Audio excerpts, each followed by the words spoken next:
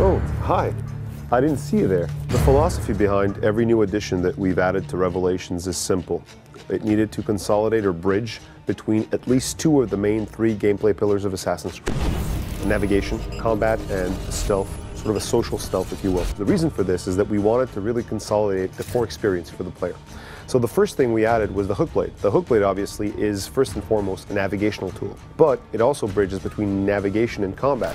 Ask Falco to show you the counter steal. It's one of his favorite moves in the game. You're interrupting my playing. You'll do the counter, your hook goes out, and then he's like, ah, like that, he gets all... So here's my favorite move. Ah, hey, I just took your wallet. I'm a bit of a compulsive looter. You know, thank you very much, now I'm gonna kill you. Every single ingredient you collect in Revelations is usable for bomb crafting. You even have one really cool achievement called Mosh Pit. You use a cherry bomb, you gather all the guards in one little spot. And throw in a poison bomb in there and just have them start, like, you know, twisting and quivering as they're sort of writhing before they die. And it's a mosh pit. I love it. I think Falco really needs to get out more.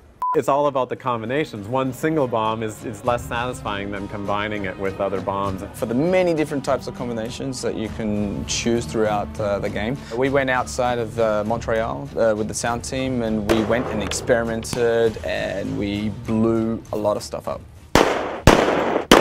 See, Mum, I could get paid to blow stuff up. Every time we actually integrate one of these systems into the game, we have the luxury of being able to send a build over to the third floor to our test department where, you know, real fans of the franchise actually get to try out these different things and give us direct feedback. We have to make sure that they know that they're not allowed to tell any of their friends what they saw or what they did while they were here, to just hold on and wait till the game comes out, and then they can tell everybody how awesome they were for playing it way before everybody else. We're super excited for you guys to get a hold of it. We're done. We're done. Like 3 days ago, like... I hope you love the game just as much as I am, you know, as such.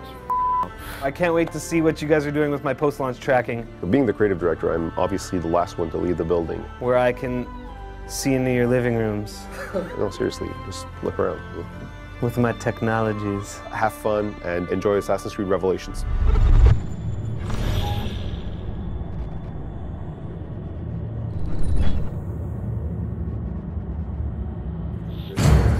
Should I have put on shorts?